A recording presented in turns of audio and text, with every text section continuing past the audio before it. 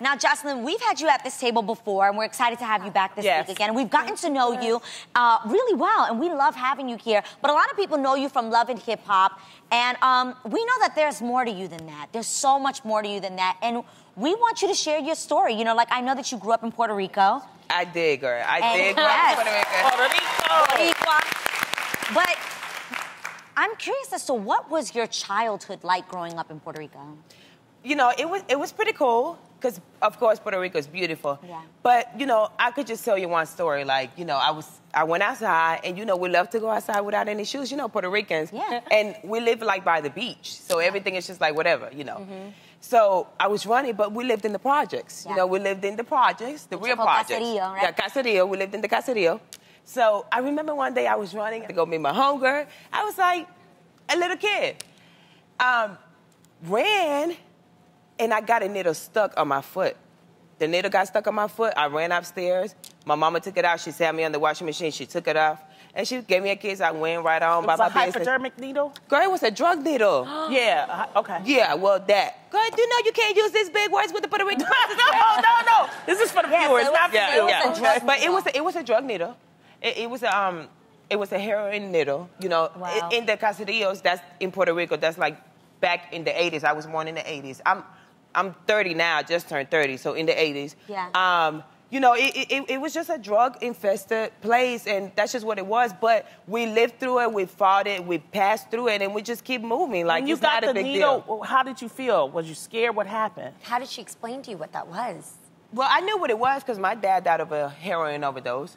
So I knew that, you know, the whole hood was on heroin. Yeah. Do you mind me asking if you were close with your father, or how old were you when your father passed? Well, we was me and my brother.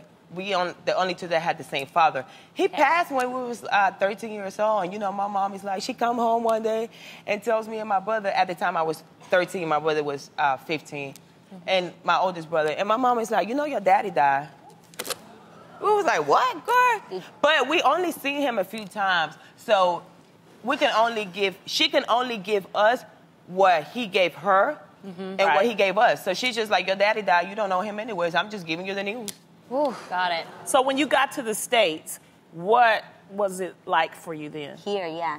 Well, you know, I was 6, so I didn't speak any English. Yeah. I still don't speak any English, you know, but I understand you. So I had a pretty good time growing up in Fort Lauderdale when I was like in, you know, kindergarten and then middle school, and then went into high school, which I dropped out of high school. I went to beauty school, started doing hair, dropped out of that too. Okay. I'm just a dropout. I'm like Kanye. No, you're not. I'm like Kanye, so I dropped out again. And so look, we was cute, right? We was so cute. We was just like fly young girls.